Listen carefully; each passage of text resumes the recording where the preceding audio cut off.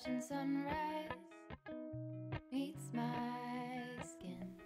Hello everyone, welcome to my channel where I share my art journey with everyone. If you like art and flowers, then you came to the right place.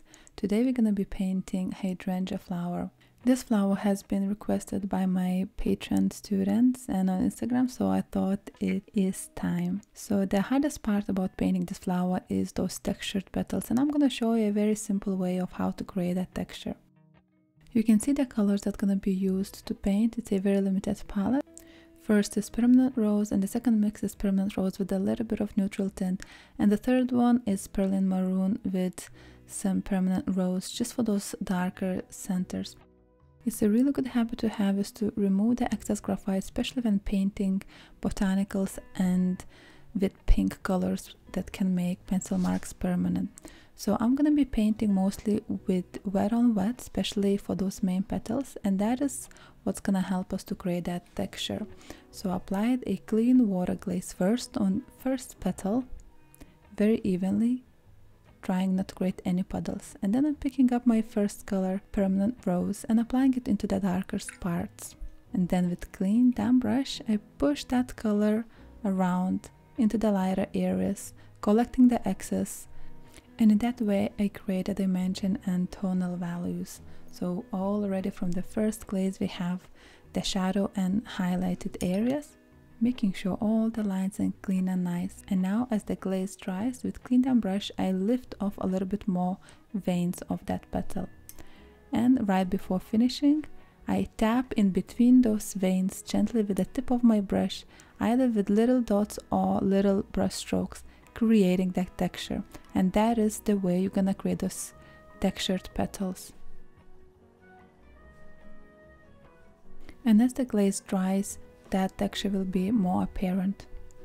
And I'm just gonna repeat that process now on all of my main petals. By main I mean all those that are up front and in the best focus and has the most texture. All those other petals that are behind or underneath that creates those very little and small and simple shapes, I'll be painting them with wet on dry because they don't have much texture.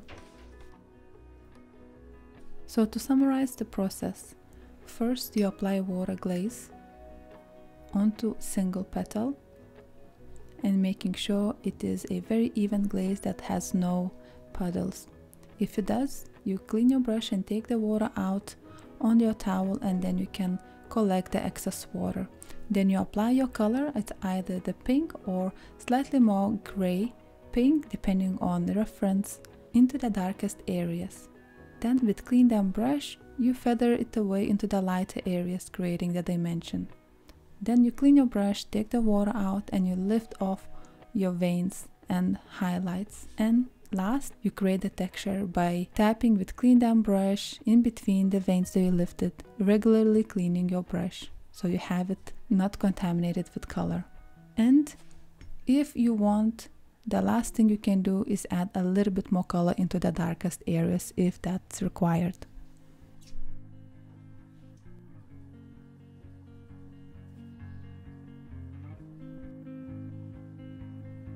Blue dude, blue moon, kinda mysterious, shaded with someone I'm not really into. Do you need to fix it? Talking bullshit. It's hard to see you when your eyes look dull. Who's gonna save you? Who's gonna make you not blue?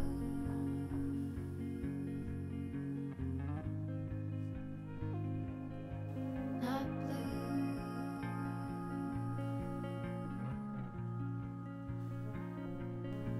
Blue dude,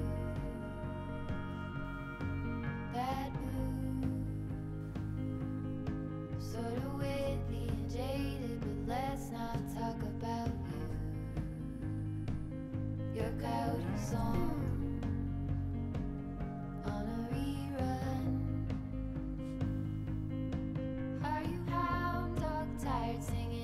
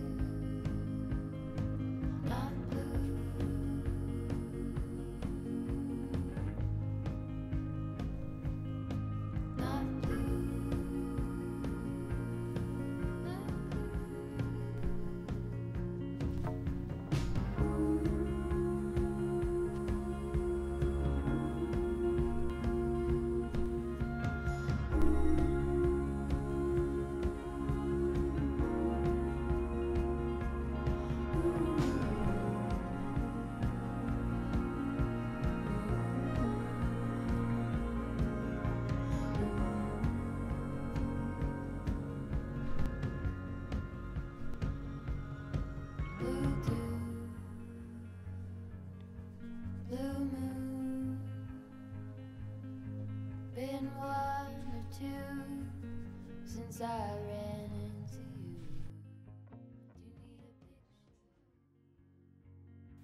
So we painted all those main petals that I mentioned. Now what's left is those petals behind, underneath the main petals, that has almost no texture, and essentially those are very simple small shapes, so don't require wet on wet. So I'm just gonna paint them in with wet on dry, each little section at a time. I mixed up a couple of more darker colors for those couple of places that are very dark, with some Cenelia red and Perlene maroon. So that's just like a jigsaw puzzle, just piecing together little piece at a time until it comes into this beautiful flower.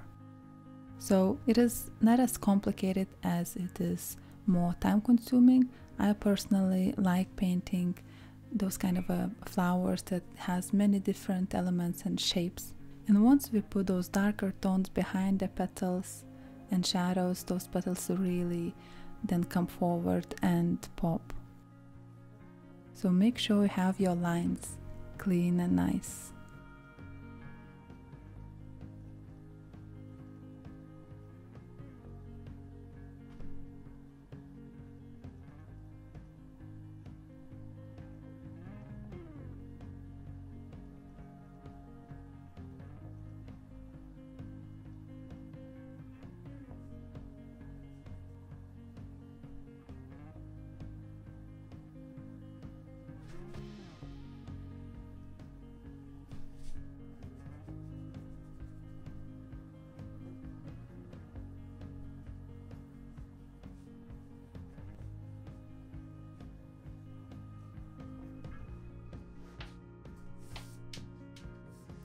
And the first layer is done. After the first layer is done, it's really good time to remove the pencil mark. So I'm gonna do now a second layer. It will be very similar as we did on the first layer, but this time I'm gonna focus more on building the tonal value and the shadow parts, because although it looks pretty good already, but this flower is a little bit too bland and needs more dimension, needs more color into the darkest parts. So after I apply a water glaze, I apply color mostly onto the darkest parts, and now you can see now I'm using that dark red into the centers of each flower.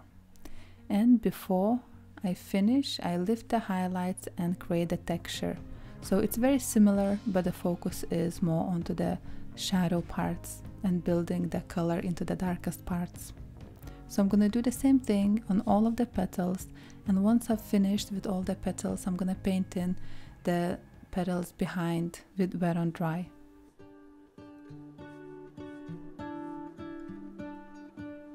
What if the world had more of your smile? What if the wind could spread your love? What if your sweetness could reach everyone? There'd be no wars. Maybe the birds will sing about your heart. Maybe the trees will whisper the word.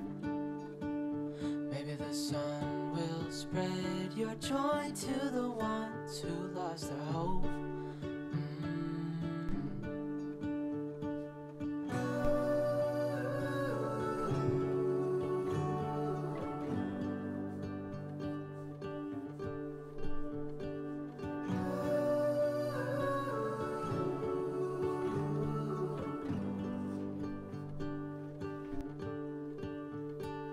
Fill my head with roses. I can't help but dream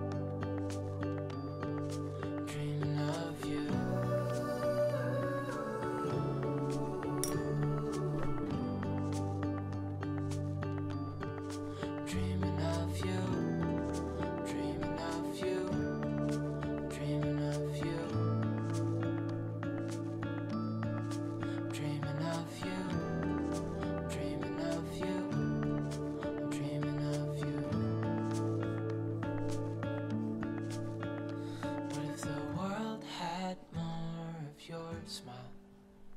What if the wind could spread your love? What if your sweetness could reach everyone? There'd be no wars.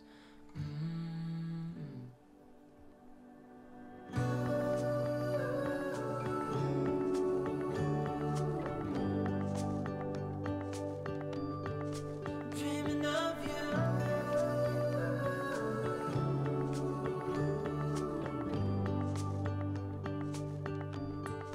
Dreaming of you.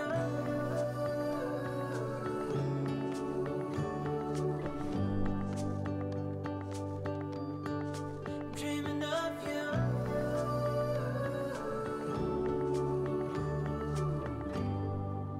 So all the petals are done and all is left to do to paint in the centers.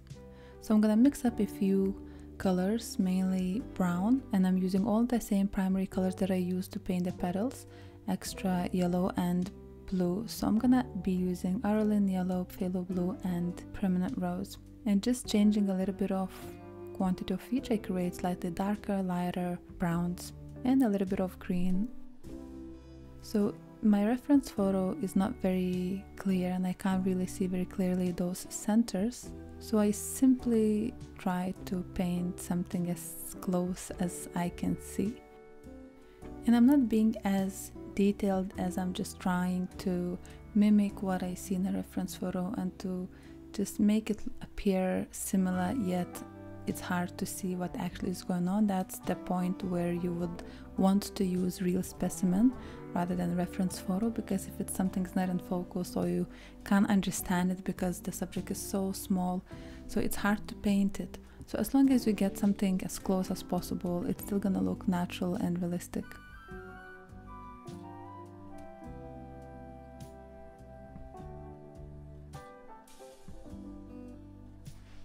Advice that I can give you painting those centers that you don't have a good reference photo for is to make sure you provide a good tonal value and contrast. So when you have those basic and main colors, you want to put down really dark colors as well, not to make it too light, because then those centers not gonna pop and just gonna make it look the whole flower a little bit off. So make sure that it's tonally correct and you have the contrast needed so that those centers just pop even though they're not exactly as they are in a reference photo. And that applies to almost all of my paintings. I always try to create that contrast, so I create those paintings that have strong highlights and really dark darks. One appropriate, of course, but not to make it too like two-dimensional. You want the contrast, you want those shadows. Even if some shadows look completely black, you want to capture that and to create that contrast into your paintings. Then they look very realistic and vibrant. This little thing that I do before I finish, I just take my this tool and I use the needle point to scrape off a little bit of paint in a few parts where I needed some white shine. So instead of using white paint, I just scrub a little bit paint off, and that's it. And the hydrangea flower is finished, and I hope you liked it. Full step-by-step class is on my Patreon if you are interested, with reference photo and line drawing. Have a nice day. Bye.